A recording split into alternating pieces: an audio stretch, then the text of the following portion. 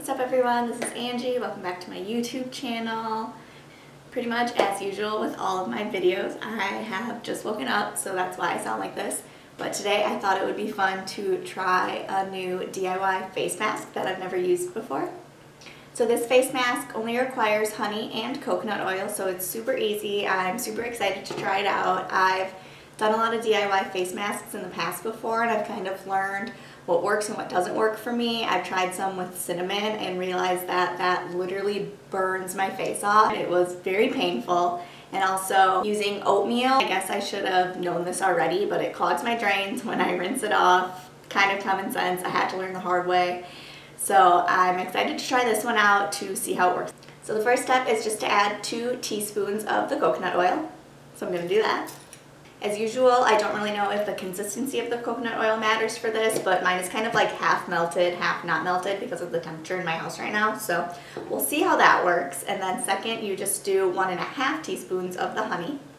And obviously you just mix the 2 ingredients together. The recipe that I was looking at said that if it's not really like a thick consistency yet, you can put it in the fridge for 5 to 10 minutes, which is kind of a good go-to for all face masks. I've done some where it literally just like runs off of my skin the entire time, like ones with like banana and stuff in them, because I haven't really had time to thicken. So if you can see, this isn't looking like it's a lot of product. It's gonna maybe be, I guess, a really thin face mask, but I'm just gonna try to go ahead and put it on. If maybe it is too liquidy, I can just kind of start over and do it again, and this time put it in the fridge ahead of time, because I don't really feel like I'm wasting my product if I do that. I'm just learning as I go.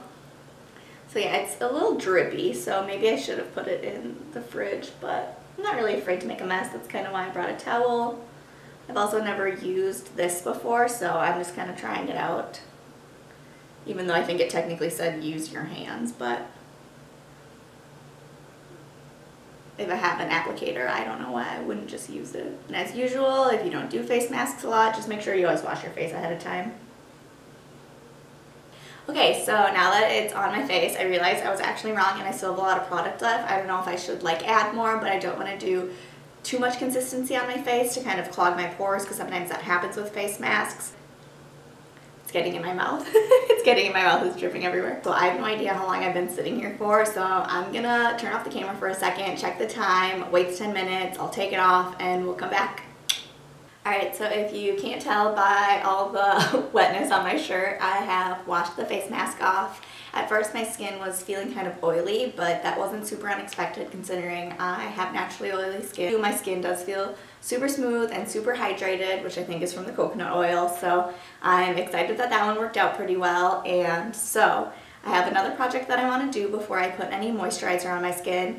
This is kind of an under eye treatment. I'm, again, kind of unsure of how to do it and use it, but we're going to experiment here and we're going to find out. So the first thing was just to have 1 cup of chamomile tea at a lukewarm temperature. So I have my tea pre-made and ready right here. The next step is just to add 1 tablespoon of baking soda to it and kind of mix it together. So I'm going to do that. So I'm just kind of mixing the baking soda in. I don't know like how much I have to stir it. I can't really see any baking soda in there, so I won't know really when it's dissolved. So I'm just going to stir it for a minute and then assume that it's good to go. So then once that step is done, the next thing that it said to do was just to take some cotton pads, which I have right here, and let them soak in there for a couple minutes. So again, I like read things and they have directions, but I'm still always kind of confused about how to do them, because after this it said apply it to your under eye. So this is just an under eye treatment, that's all it's meant for. But it says to apply it to the under eye and then let it sit for 15 minutes. So I'm assuming we don't let the cotton pads themselves sit. I'm assuming the cotton pads are just what we use as the applicator for this one. So if you know the actual directions and I'm doing it wrong, comment down below and let me know. Otherwise, I'm just going to kind of see how this works. Alright, so my cotton pad is looking nice and soaked, I guess. So I'm going to just maybe wring it out a little bit and then place it under my eyes. And then do it to the other one.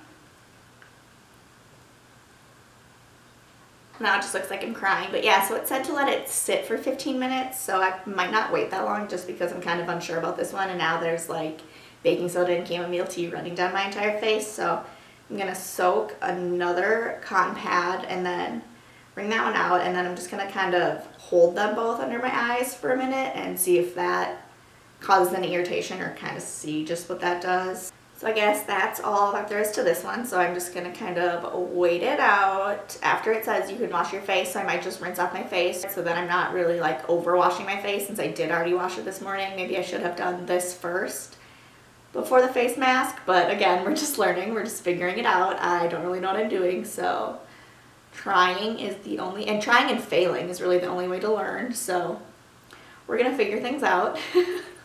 So already just after like a minute, my face is looking kind of red underneath, so maybe I wasn't supposed to hold them there, or maybe my tea is too hot. It said lukewarm. I thought that my tea was lukewarm, but maybe it's kind of warm still, so maybe that was too hot of a temperature. I don't know. I'm gonna turn my camera off, kind of clean up my station, and in about 15 minutes when I see the final result and I kind of rinse off my face, I'll come back and let you guys know what I think of this second one.